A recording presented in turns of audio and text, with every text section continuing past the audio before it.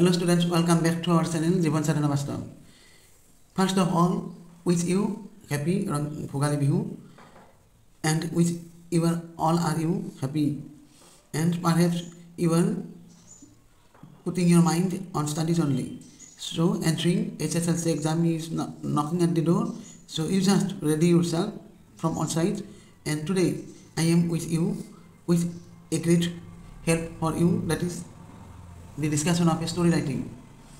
ছাত্ৰ-ছাত্ৰীসকল তোমালোকক ভোগালী বিহুৰ শুভেচ্ছা জনাইছো।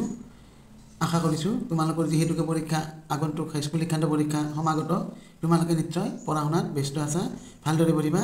আজি তোমালোকৰ সহায় হোৱাকৈ এটা বিষয়বস্তুৰ ওপৰত আলোচনা কৰিব লৈছো, সেয়া হ'ল ষ্টৰি ৰাইটিং। গল্প কেনেকৈ লিখা হয়। প্ৰথমে কৈ লম তোমালোকক যে তোমালোকে একোজন ছাত্ৰ বা ছাত্ৰী হোৱা, সেই হেতুকে তোমালোকে তো কবি সাহিত্যিক নোহোৱা যে তৎক্ষণাত এটা গল্প বনাই লিখিবা। কিন্তু আটাইতকৈ ভাল খবৰ, দি greatest news is then presently 6 marks only is allowed only for the story. আগত 10 মাৰ্ক আহিছিল, আজিকালি 6 মাৰ্ক আহিব গল্পটো। গতিকে গল্প লিখনিবিলাক তেনেই ছুটি আৰু সৰু। আজিৰ গল্পটো বৰ বেছি দীঘল নহয়, তোমালোকে এই পেটাৰ্ণত মডেলটো চাই ল'লে লিখিব পাৰিবা। ইয়াত বৰ বেছি দীঘল নকৰিলেও হ'ব। গল্পটোৰ প্ৰথমে তোমালোকক ৰচনাতকৈ গল্পটো লিখিলে বেছি নম্বৰ পাবা, কাৰণ ৰচনাত যেহেতুকে নেৰেটিভ বৰ্ণনামূলক ডেছক্ৰিপটিভ হয়, সেইকাৰণে তোমাক পইণ্ট পাৰ্ট লিখোঁতে কিছুমান আৰ্টিষ্টিক লাইন যেতিয়া মানে ষ্টেণ্ডাৰ্ড ৰাইটিং নহ'ব, তোমাৰ মাৰ্কটো অলপমান কমি যোৱাৰ সম্ভাৱনা থাকে। যিমান ভালদৰে লিখিলৈ আছে কিন্তু তুমি খুব বেছি 4 পাবলৈ সক্ষম হ'বা। কিন্তু ষ্টৰি ৰাইটিং বহুত ল'ৰা ছোৱালী নকৰে কাৰণে তোমাৰ সুবিধা এইয়ে যে তুমি অলপমান লিখিলেই 4 পাবা, যদি ভাল হয় তেতিয়াতো তুমি 6 পাবাই সক্ষম হ'বা। গতিকে চোৱা, প্ৰথমে আউটলাইনকেইটা তোমাক যিখন পেপাৰত আউটলাইন কেইটামান তুলি দিব। So read the outline firstly, again and again, twice or thrice time, and try to understand the hints of the outline. Outline কেইটা তুমি বাৰে বাৰে পঢ়া আৰু ইয়াৰ অন্তৰ্নিহিত অৰ্থটো বুজিবলৈ চেষ্টা কৰা।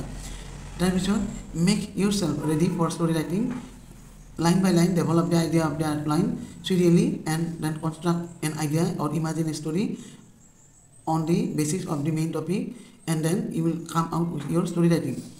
তুমি সিরিয়ালি লাইন বাই লাইন এটাৰ পিছত এটা কৈ আউটলাইনবিলাক বহলাই অকণমান বহলাই লিখা। এটা লাইনৰ কাৰণে 3-4টা লাইন লিখিলে হ'ব। ভাবি এটা গল্প আকাৰত যুগুত কৰি লিখিবা, তেতিয়া তোমাৰ ষ্টৰি ৰাইটিং সম্পূৰ্ণ হৈ যাব।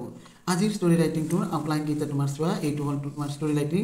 পৰীক্ষাত আহিব, develop the following outline into story, give a title of the story and add A Morrell two it.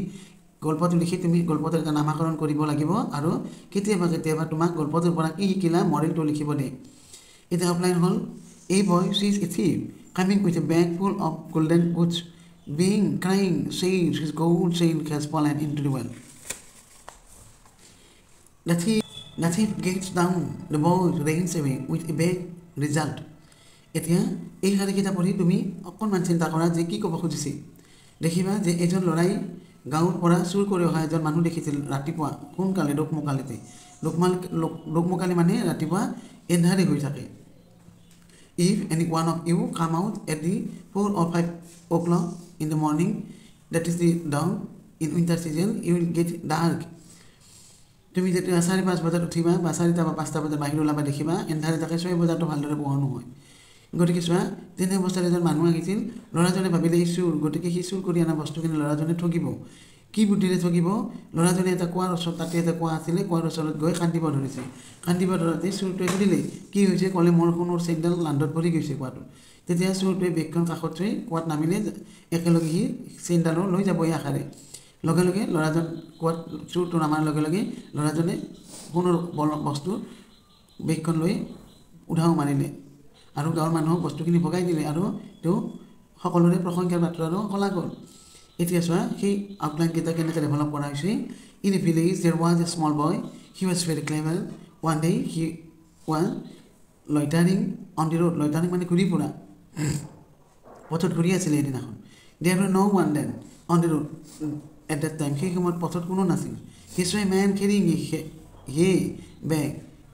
এজন মানুহে এখন ওজন থকা বস্তুৰে ভৰপূৰ বেগ এখন লৈ অহা থকা দেখিলে। The boy could guess that he was a thief coming with a bag full of stolen goods. জানিলে, ল'ৰাজনে অনুমান কৰিলে যে guess মানে অনুমান কৰা, যে এইজন নিশ্চয় চুৰি হ'ব, চুৰি বস্তুৰে বেগখন ভৰাই আনিছে। The boy played a clever trick, চতুৰালি কৰি ল'ৰাজনে এটা বুদ্ধি ভাঙিলে। He began to cry near the roadside well. বাটৰ কাষৰ কুঁৱা এটাৰ ওচৰত কান্দিব ধৰিলে. The thief asked the boy why he was crying. কিয় কান্দি আছে সুধিলে. He told the thief that he had a gold chain which had fallen from his hand into the well. ক'লে যে তাৰ এডাল হেনো সোণৰ চেইন আছিলে হাতৰ পৰা চেইনডাল কুঁৱাত পৰি গৈছে. The thief put the bag on the roadside and got down into the well. বাটৰ কাষত বেগখন থৈ চুৰটোৱে কুঁৱাত নামি গ'ল. Meanwhile, the boy ran away with the bag.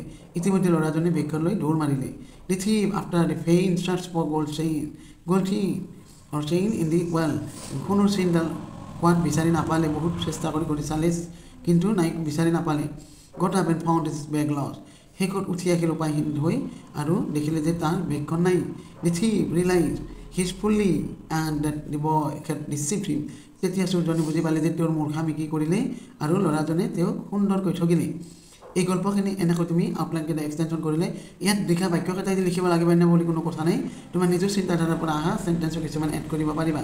ইয়াত মডেল হিচাপে তুমি দিব পাৰা টিট ফৰ ডেট, অৰ্থাৎ যেনে কুকুৰ তেনে টাঙল, কুকুৰ যেনেকুৱা টাঙলদাৰো তেনেকুৱাই. ইয়াত এতিয়া নেম টাইটেলটো দিবা তুমি এই গল্পটোৰ এই ক্লেভাৰ বয়, এজন চতুৰ ল'ৰা, আৰু এই চতুৰ ল'ৰা ক্লেভাৰ বয় টাইটেল গল্পটোৰ নাম ৰাখিবা. তাৰপিছত তুমি এনেকৈ আউটলাইনকেইটা ডেভেলপ কৰিবা, এটাৰ পিছত এটাকৈ এনেকৈ তোমালোকৰ এটা প্ৰ'জ বা ষ্টৰী আকৃতি হ'ব. তাৰপিছত তুমি গোটেইকেইটা 6 মাৰ্ক সংগ্ৰহ কৰিবলৈ সক্ষম হ'বা. ছাত্ৰ ছাত্ৰীসকল নিশ্চয় তোমালোকে ষ্টৰী ৰাইটিং কেনেকৈ কৰিবা বুজি পাইছা. পৰৱৰ্তী খণ্ডত আমি আকৌ তোমালোকৰ সহায় হোৱাকৈ কিছুমান নতুন তথ্য লৈ আহিম. আজিলৈ তোমাৰ ভিডিঅ'টো এইখিনিতে এৰিছোঁ. চেনেলটো ছাবস্ক্ৰাইব কৰিবা, নিয়মীয়াকৈ চাই থাকিবা আৰু তোমালোকৰ মতামতবিলাক জনাবা. তেতিয়া আমি সুখী হ'ম, উৎসাহিত হ'ম আৰু নতুন উদ্যম আৰু প্ৰেৰণাৰে তোমালোকলৈ সহায়ৰ হাত আগবঢ়াবলৈ আৰু চেষ্টা কৰিম, সক্ষম হ'ম. ধন্যবাদ, সকলোৰে মংগল কামনা কৰি এৰিছোঁ.